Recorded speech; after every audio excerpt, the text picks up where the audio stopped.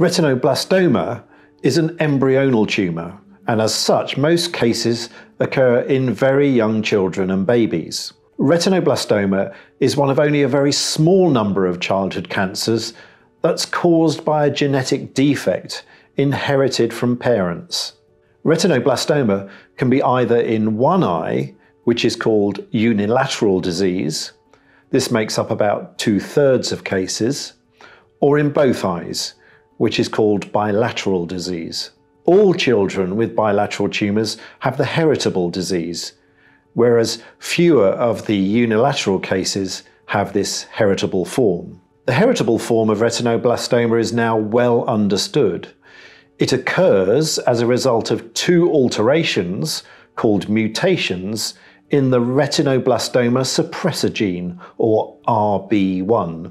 The abnormal gene can be passed from a parent to their child, allowing the tumour to develop. Or this alteration can occur spontaneously while the baby is developing in the uterus. Children with the heritable form have an increased risk of developing other types of cancer later in life.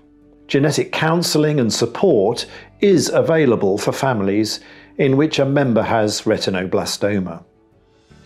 Not all children of an affected parent will inherit the faulty gene, but all children born into families with a history of retinoblastoma will be screened regularly during their first 5 years of life for signs so that treatment can be started early if a tumour does develop. The causes of the non-heritable form of retinoblastoma are not fully understood.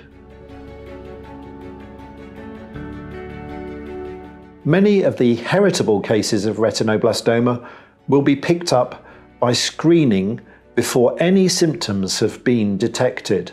Where there's no family history, the first sign of retinoblastoma is often a white pupil that does not reflect the light.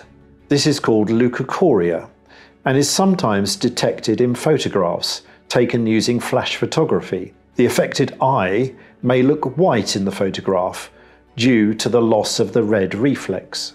Some children may have a squint. If the tumour's large, a painful red eye. In older children, retinoblastoma can be picked up as a result of deteriorating vision.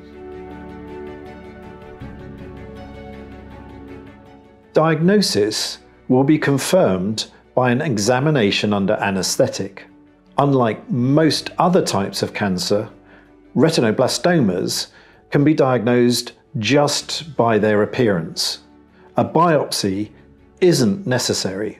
Once retinoblastoma is diagnosed, other tests may be carried out to check the exact position and size of the tumour and whether it's spread. This is known as staging. These tests may include an ultrasound scan, an MRI scan, and a lumbar puncture. A bone marrow sample may be taken to check whether there's been any spread of the cancer to the bone marrow, and a blood sample will be taken for genetic testing. Retinoblastoma can be divided into 5 further subgroups called A to E, depending on the size, position, and amount of damage to the eye. This helps doctors decide which treatment is best. Extraocular retinoblastoma is exceedingly rare in the UK, but means that the tumour has spread beyond the eye and into the tissues surrounding it or to other parts of the body. Retinoblastoma treatment depends on a number of factors, including the staging of the tumours. The main aim of treatment, however, is to eradicate the cancer. It may be possible to treat small tumours with laser or freezing treatment called cryotherapy. These procedures are carried out under anaesthetic.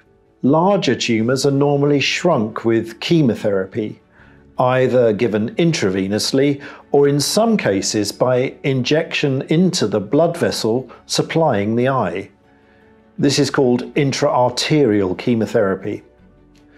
Other treatments, such as direct injection of chemotherapy into the eye and radiotherapy, can be used for more complex cases.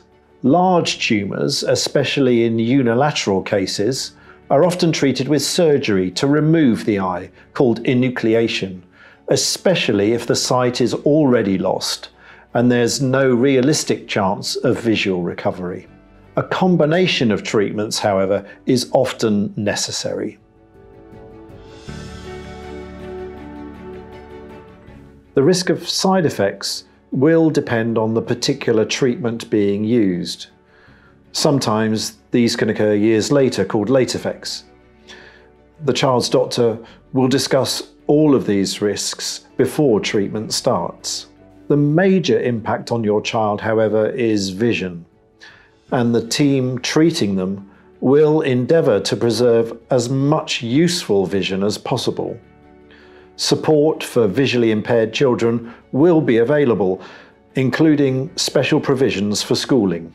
A number of children may develop persistent side effects as a result of treatment, sometimes many years later, so-called late effects.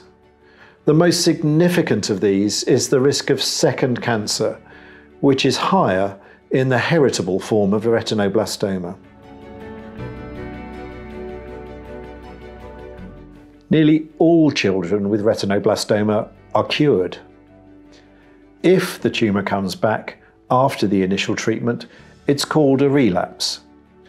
Further treatment with chemotherapy, local treatments, or enucleation may be required, often a combination of these.